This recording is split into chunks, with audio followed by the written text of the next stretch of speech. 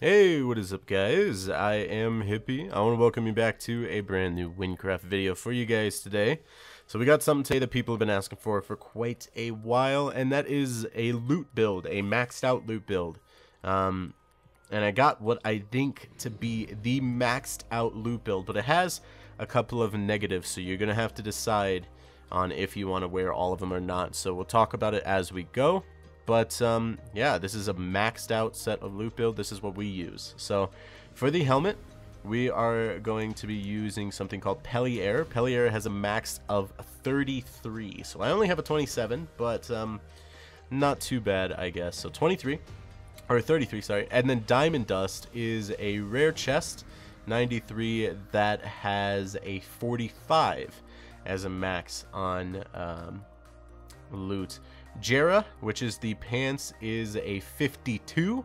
All of these items, I should say, are relatively easy to get. I'm going to explain. You can pretty much just take a class and grind for them, since most of them are rare. Pirate's Luck is weird. It's a 32% XP or loot bonus, but you have to buy them for 4 LE at Pirate's Cove. So for rings, we're using 2 Old Keepers. The max is 29. Now they do have negative health and negative health regen, so you're gonna have to decide if you want to use them. Knuckle Bones is 33%, but again, it does take lifesteal, so you're gonna have to decide if you want to use that or go for something else. Pendant of Prosperity you get from the Fantastic Voyage quest, and it's got a 21% loot bonus. So that should give you 274% loot bonus. Now, this is where I'm gonna kind of tell you guys what I think. I have not noticed a difference above about 130. You see, I'm running with about 230. I get the same loot at 230 as I do at 130.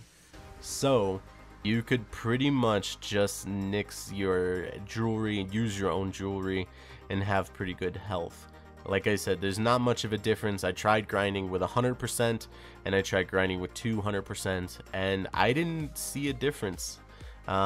I saw a difference on how many emeralds dropped because of the stealing, but I didn't see enough of a difference to say that, you know, it's worth doing 230 instead of 100. Now, I guess it's up to you to decide, but yeah, you can see I'm down on 1 health.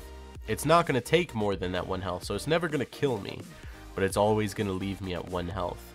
Now, if you were doing something like in a grinding party with your friend, or if me and Bree were in a grinding party, what I would do is I'd probably slap on the 230 and I would sit up on a ledge and I would just throw meteors down, and I would you know, kill mobs, and that would work out pretty well. But you see, we took off the jewelry, we're around 170%, and that's still plenty to get everything you need. So I guess it depends on you and what you're gonna do. If you're gonna grind with a friend or somebody and they're going to be picking up the items, then you can just hang out on the ledge and kill a bunch of mobs and let them pick up all your legends and rares and a mythic if you get it. But that's basically it. 274 is the maxed loot bonus on Win at the time, so I'll update it later on if there is another one. But that's basically it. Let me know down in the comments what you guys want to see next from me, because I got a couple extra builds left, and I'm working on a super fresh new build for